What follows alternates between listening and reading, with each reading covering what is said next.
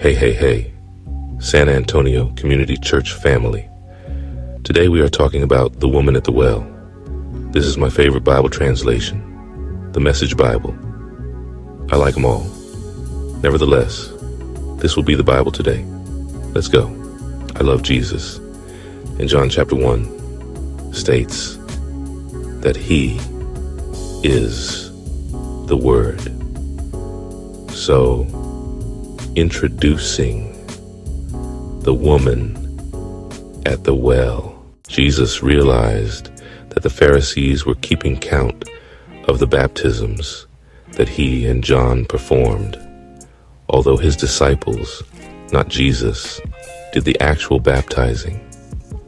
They had posted the score that Jesus was ahead, turning him and John into rivals in the eyes of the people.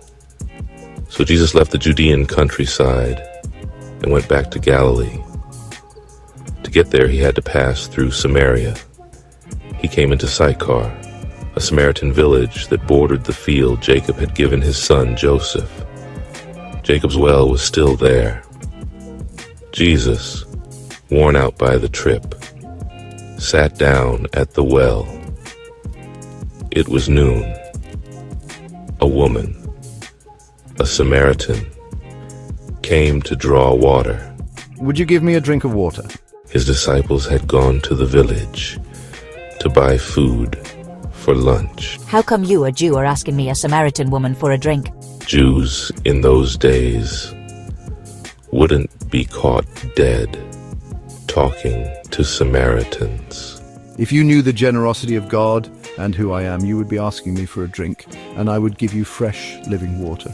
Sir, you don't even have a bucket to draw with, and this well is deep. So how are you going to get this living water?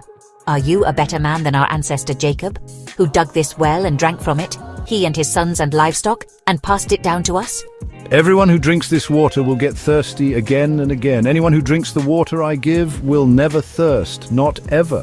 The water I give will be an artesian spring within gushing fountains of endless life. Sir, give me this water so I won't ever get thirsty, won't ever have to come back to this well again.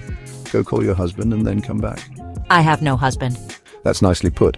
I have no husband. You've had 5 husbands, and the man you're living with now isn't even your husband. You spoke the truth there, sure enough. Oh, so you're a prophet. Well, tell me this. Our ancestors worshipped God at this mountain, but you Jews insist that Jerusalem is the only place for worship, right? Believe me, woman, the time is coming when you Samaritans will worship the Father neither here at this mountain nor there in Jerusalem. You worship guessing in the dark. We Jews worship in the clear light of day. God's way of salvation is made available through the Jews. But the time is coming, it has in fact come, when what you're called will not matter and where you go to worship will not matter. It's who you are and the way you live that count before God. Your worship must engage your spirit in the pursuit of truth.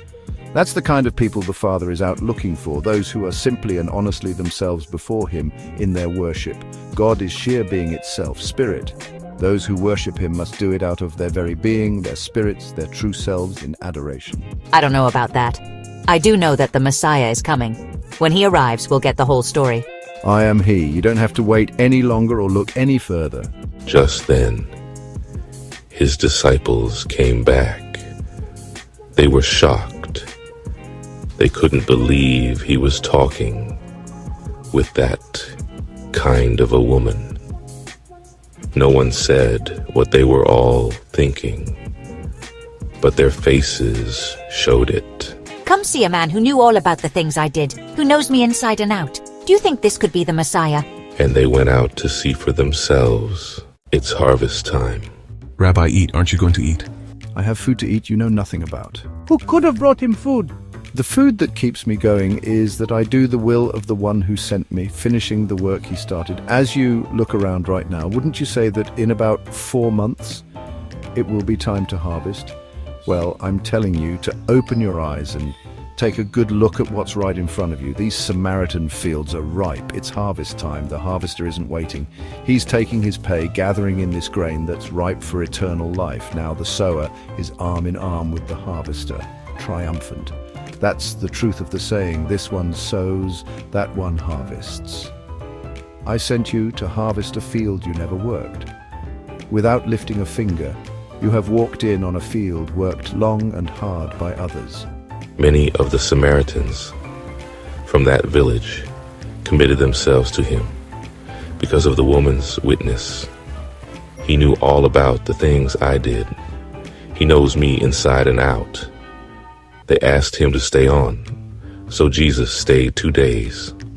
A lot more people entrusted their lives to him when they heard what he had to say. They said to the woman, "We're no longer taking this on your say-so. We've heard it for ourselves and know it for sure. He's the Savior of the world." After the 2 days, he left for Galilee. Now Jesus knew well from experience that a prophet is not respected in the place where he grew up.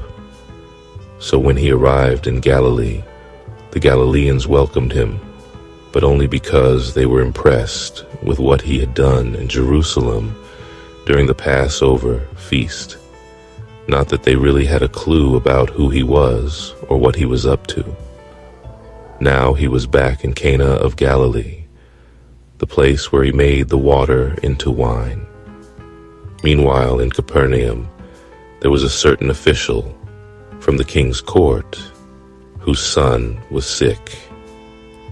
When he heard that Jesus had come from Judea to Galilee, he went and asked that he come down and heal his son, who was on the brink of death. Unless you people are dazzled by a miracle, you refuse to believe. Come down. It's life or death for my son. Go home, your son lives. The man believed the bare word Jesus spoke and headed home.